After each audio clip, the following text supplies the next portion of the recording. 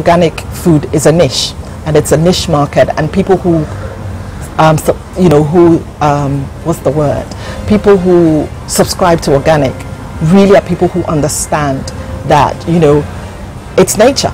You're growing with nature, so you can't cheat nature. Nature has its quirks. It's not perfect.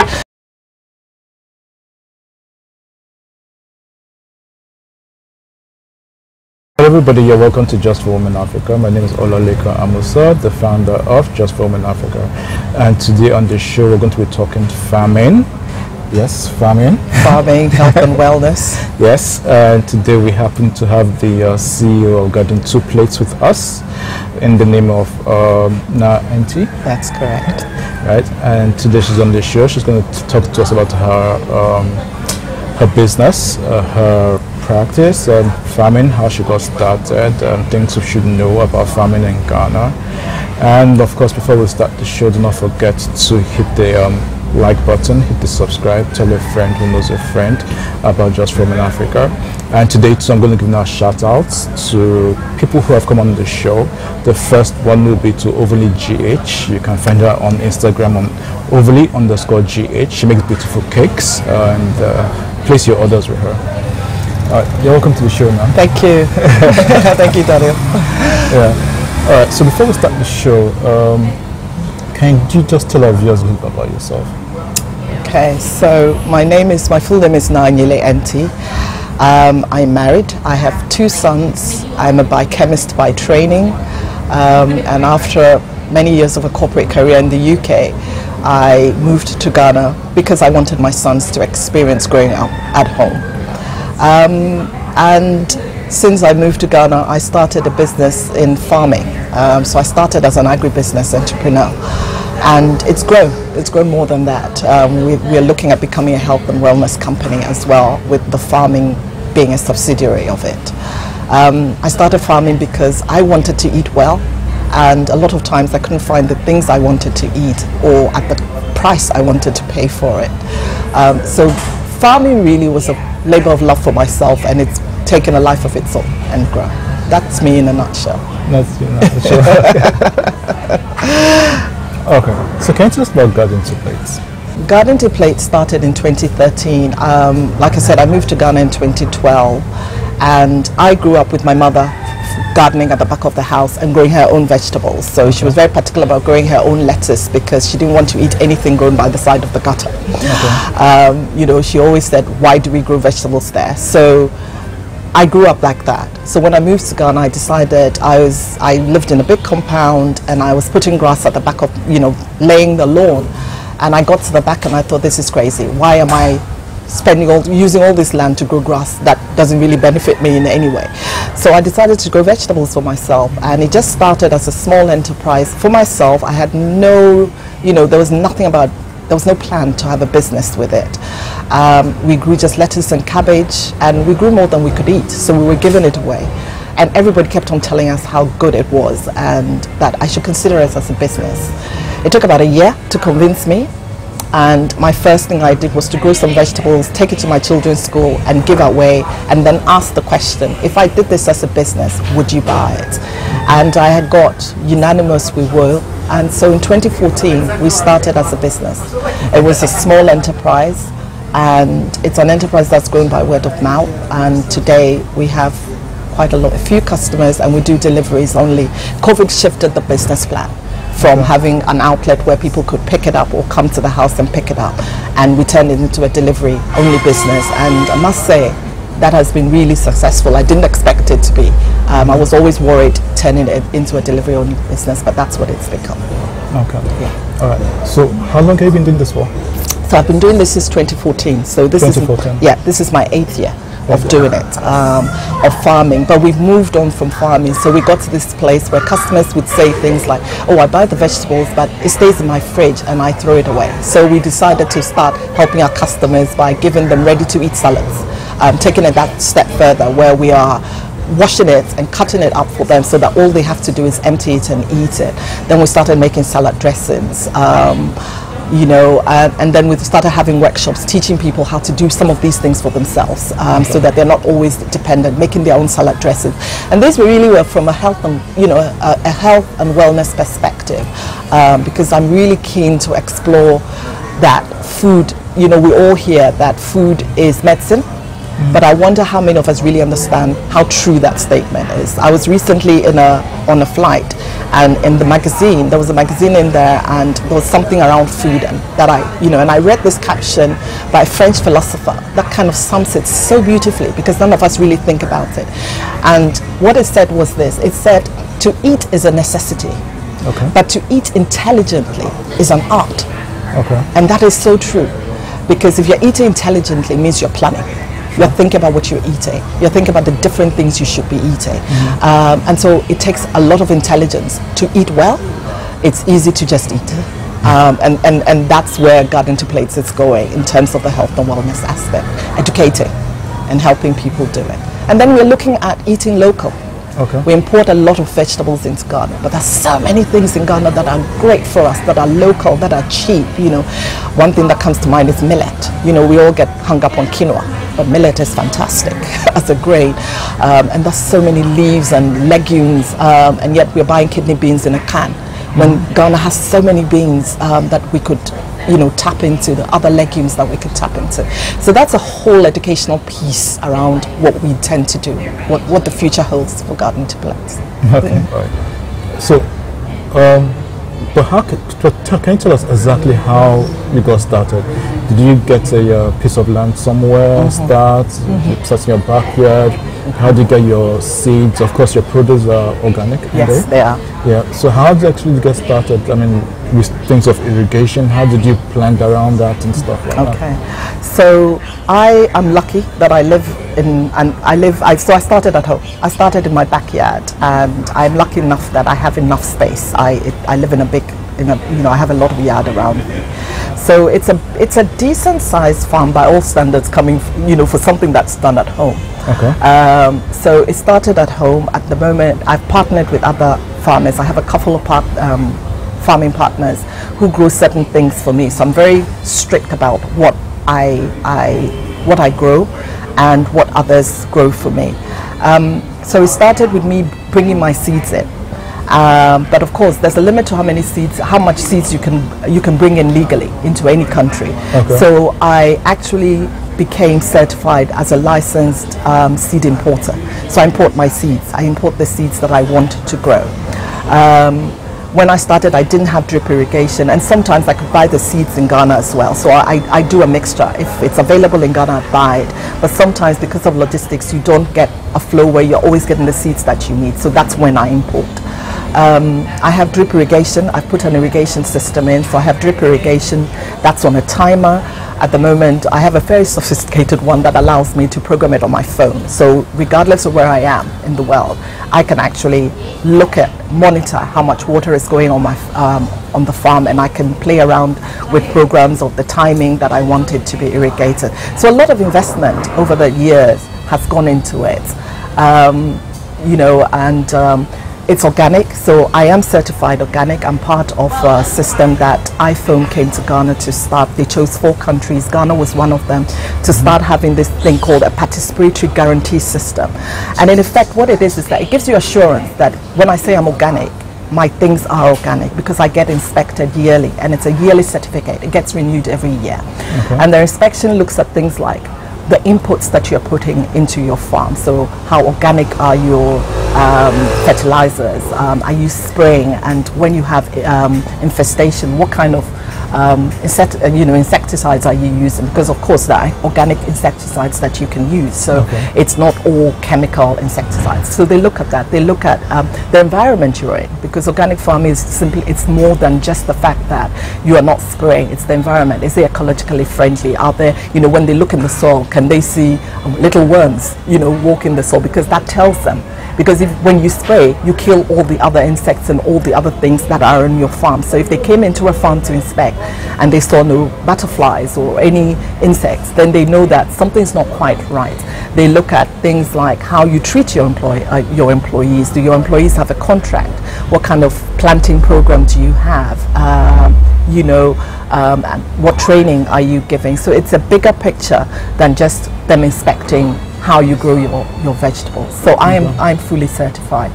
And what we're really clear about when we send out a broadcast to our customers to tell them what we have available is to distinguish between what we grow, which is certified by the PGS system, and what our partners do, who haven't subjected them to certification, but who I am absolutely sure of, because I inspect some of these farms, are growing it by great standards. Eventually, what I plan to do is to move only selling PGS, partnering with only PGS farmers, growing the kind of things I want to sell. So that's where we are heading. That's where we're heading. Okay. So talking about PGS, is this something just for Ghana or is it a global thing? And you said it's renewable annually. Yeah. So they come to the farmers every year? Yeah, you have an inspection every year. So your certificate has a finite date. Okay. So my current certificate was November 2021 and expires in October 2022. Okay. So what then happens is that by the beginning of October, I should have booked an inspection, okay, right? So I would book an inspection, tell them, I'm ready for my inspection. They'll come in October, and that means that it will be seamless. By November 2022, I'll have my next certificate. And they're very strict. You don't get past. If there are things that they see that they need you to work on, then they hold the certification till you've done those things and you've proved to them that you've done those things. Then your certificate is issued. So it is for a final period, and it's renewable every year. Okay. Yeah. So the final produce from the farm, when you sell it, does it have a PGS sticker on it? Yes, it will have a PGS sticker on it. The things that I have been inspected will have a PGS sticker on it. And every farm that is inspected has a unique code. So you'll have your unique code, and then it will tell the customer the dates that you're certified for. So they will know if you're out of your certification. And you only get it's the certification company, the certification organization, not a company, organization, are the only people who issue the stickers. Okay. And have the logo that is printed from them. So when you're inspected, then you ask them for your stickers. You pay for it. So you order how many stickers you want, and that's when it's printed for you. So I couldn't go to any printer and just create it. Oh, okay. Yeah. Okay, that's quite interesting. Yeah. All right. So watching Just for Home in Africa, my name is Olelek Amusa, and today we're talking farming. We have Guardian 2 Plates with us. The CEO with the name of Naa Enti, right? And she's been talking to us about how she got started with her farming and the various challenges she has. All right, before we go on, I'm going to give out another shout out to a client of ours, OT Brands, a young girl under 25. She does beautiful work. If you need nice packaging, you can always contact her. We'll leave her details below. Okay, now. All right, of course, it'll be starting since 2014. It looks all nice from the outside and all. But can you tell us the real challenges you're going through? Oh boy. I think one of the first challenges I realized was how you cannot depend on rainwater. For instance, so when I started, it was rain and it was us using a hose, and how inefficient those things are. So sorting things like how you're watering was really important. Getting good quality inputs is also a challenge, and then getting it consistently. But I think the biggest challenge for me has been human capital. Getting people who buy into the vision of what you're doing, and who understand what you're trying to do and are happy to do it the way you want it to be done and not cut corners. And I think that's been one of the biggest challenges for me. And then marketing, getting a market where people actually trust what you're doing. And I think that's one of the reasons why I opened myself up to certification, because even though I traded for a while on my own and I had been doing well, certification was my way of saying, actually, you can trust me. And I'm putting my money where my mouth is, because you pay to be a member of PGS, right? It's not free. You pay for you pay to be a member for them to come and certify you and for them to come and do the inspection for you. So, I mean, for our clients out there who are watching, can you just give us a list of things that you're actually growing from? Okay, so the leafy things we grow it's eclectic. So we grow rocket, or arugula as the Americans will call it. We grow kale. We grow 3 different types of kale. We grow spinach. We tend to, it's the local spinach, and we tend to harvest it as baby spinach. We grow Swiss chard. We grow ruby chard, yellow chard, which are leaf beets.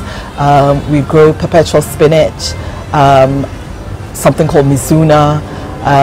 We grow a lot of herbs, so we have parsley. We also grow amaranth, which is what I alluded to earlier on, called alefu, and another leaf, roselle. Roselle is the hibiscus plant, and it's the calyx of that is used to make bisap.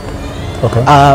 It's the flower calyx that goes red, and it's used to make bisap. But the leaves are edible. It has the most amazing lemony flavor, and again, and it's called sireh in the north, and it's predominantly eaten in the northern of Ghana. So if you went into any you know, you probably get it in Nima, but it comes dried a lot of times with the sireh, but you can find them fresh. But you wouldn't find it anywhere else. And that's one of the things we are trying to do, is also to advocate and showing people all these amazing things we have in Ghana. So we grow that as well.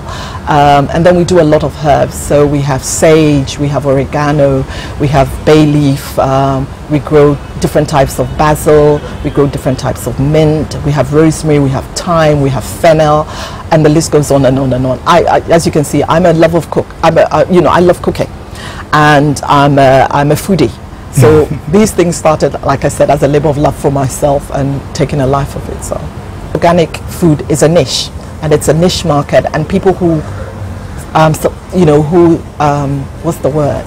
People who subscribe to organic really are people who understand that, you know, it's nature. You're growing with nature, so you can't cheat nature. Nature has its quirks. It's not perfect. And so to speak, and that is why you cannot feed a country with organic. So it's not that I'm saying you can't eat anything else, but whatever you eat has to be done responsibly, right? So that's where we're going. All right, so about to round up the show, I think I have about 2 or 3 more questions for you. You're a woman, you're doing business in Africa, you're doing great things. I'm sure a lot of people will be wondering, how are you able to balance things? I'm sure you should have your work, you have family, you have your husband, you also have to have your me time. Totally. How are you able to balance all that as a woman? Oh boy, it's hard. I won't lie about it, but it's also, for me, I set boundaries really early. So when I started, people could call me at any time, and I'd be in the garden and I'd be harvesting and all of that. But what became apparent was that it was difficult to be doing this all the time and having it interrupt into family time. So I'm strict about the times that I work. I have boundaries around the time that I work. I have boundaries around the days that I work. I mean, luckily for me, my children, you know, when I started, my children were much younger. Okay. But obviously over time, my children have grown. You know, 8 years, 8 years now. You know, so my oldest child was 8 when I started. My youngest was 5. Okay. No, my youngest was 8 and 6, and so they needed me more. I needed to be hands-on mother more than I do need to be now. So as my children have grown, I've taken on more things. I'm doing more things around it. But it's just, for me, it's just having a plan and having boundaries around what time I'm working. 2 phones. I have a business phone and I have my personal phone. So my business phone is strictly for business hours, and my personal phone is my personal phone. So one of the things, for instance, is that I don't work at the weekend. Weekend for my family is sacrosanct. I have set my business, and I have deliberately set my business up that way. Okay. So I won't pick up a call. I might answer a WhatsApp message now and then, and I will call the person back. But if I'm in the middle of something for the family, I don't necessarily, pick my phone up, my business phone up. So I have strict rules around things like that. And I plan my day, but I'm naturally someone who likes planning anyway. So I plan my day. I wake up in the morning, I already know what I'm cooking for my kids, what time my kids are coming to school. I put meetings in between the time my kids are my children are in school, hence do a 10 o'clock interview because my children are in school, and I know by 2 o'clock, 3 o'clock I should be at home because my children are coming back from, and I don't, you know, when they were younger that was more important than it is now. Now they, you know, at 16 they can come home, I don't need to be there. Right? And so it's things like that. It's working it around my family. And I know if you're in a corporate space, you don't necessarily have that flexibility, but I'm in a business where it's my own business and I have that flexibility, and so I capitalize on it. And I've come from a corporate background, so I do know how difficult it is to do that, but I'm in a space where I can do that, so that's what I do. Okay guys, you're still watching Just Women Africa. We're about to round up, and I'll throw a shout out to Native Concept. You can find her on Instagram on Native Concept 01, and she makes really nice African items from the north. You can contact her. I'll be leaving her contacts below. Okay, now so as we're about to round up, I have just two more questions for you. A lot of women out there say it's difficult. They feel it's a man's world, that it's got to climb up the ladder and stuff like that. Men take advantage of them sexually. You go to a board of directors, only like one woman out of like 10. Absolutely. What advice can you give out to women out there who feel that it's a man's world and it's just difficult rising up the ladder? My first advice is don't let it be a limitation factor. Don't let it be a limiting factor. It is what it is, and we are always striving for it to be better. But don't let that be your limiting factor or your limiting belief, right? You know, you keep knocking on those doors and you keep knocking and give it your best, right? So excellence always speaks for itself, right? So just continue doing what you're doing and excelling at it, and be your own advocate, you know, talking about what you're doing. A lot of times we are very good at things, and I learned this when I was in the corporate world. We tend to think going to work and being fantastic at our job is what gets us noticed and what gets us promoted. And I learned the hard way that actually it's not. It's being visible, right? You need to be visible. If you're doing something exceptional, you need to find a way of articulating it, letting the people who matter. Because if you think about it, in a lot of organizations, jobs don't get advertised. Right? Before you know something, there's a promotion and somebody has got that promotion before you know it, you know, or there's a job available and it's not even advertised internally, because more often than not, senior people, directors know who they want that job for. And it's because of networking in the business, because somebody has mentioned someone's name, because they've met you and they know what you do. So you have to be your own advocate. You know, stop hiding in the shadows and thinking your good work speaks for you. Yes, your excellence ultimately is what will guarantee you the job, but somebody has to know about you first, right? They have to know you are there. So don't let the fact that we're in a man's world be a limiting belief for you, because the only person you're limiting is yourself. Because, you know, that it's a man's world has been there for a long time, and yet there are women breaking boundaries all the time. I think this was my very last question. I'm sure a lot of people will be watching you on YouTube. They want to make orders from Garden 2 Plates. They want to get in touch with you. Can you give out your contact details so that if anybody wants to make orders, salads or whatever, they know who to contact? So you can order on 0503 883 838. That's 0503 883 838. We're online as well, so you can go to garden2plates.com. We are on Instagram at garden2plate6919. That's at garden2plate6919. And you can also order by email, orders@garden2plates.com. Thank you. All right, now that's fantastic. Thank you so much. Okay, guys, you've been watching Just for Women Africa. Today we had Naa Enti with us on the phone, CEO of Garden 2 Plates. I'm sure you see her contact details below. You can place your orders through the numbers and from the website. All right, now, thank you for coming. Thank you so much, Daniel, for having me. You're welcome. Thank you. All right. Okay, guys, to the next show with Naa and I. It is Bye-bye. Bye.